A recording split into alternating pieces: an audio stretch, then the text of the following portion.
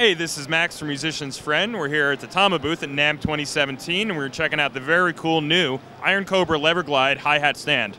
This is our buddy John. He's going to tell us all about it. How you doing, John? I'm doing good, Max. Thanks. HH905D. Yeah, so let's talk about that. So last year we brought in our new Iron Cobra and Speed Cobra bass drum pedal designs into the market and really have been well received. So this year we wanted to bring those upgrades into our hi-hat family as well. So on your Iron Cobra hi-hat stand, we have the same footboard design that we incorporated into our Iron Cobra. We have the same stabilizing system. It's really nice and stable. The mechanism of the linkage has been updated and improved, so that has more consistency, and it's really smooth and very easy, very glide feeling. And the system of the foot pedal that goes into the heel plate, the hinge system's been upgraded as well. So the overall design just really is an improved performance.